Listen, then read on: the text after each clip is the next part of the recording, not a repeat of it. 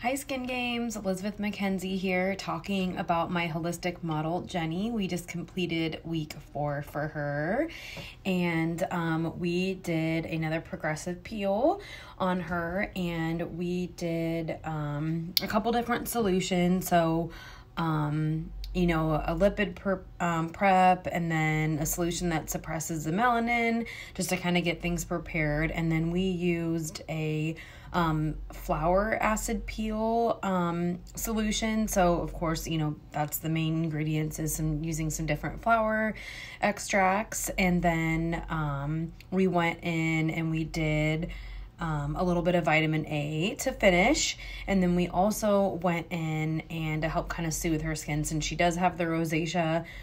We went in and we did some oxygen infusion with the sprayer to finish everything off. And then we also did some crystal healing and some chakra balancing on her today as well.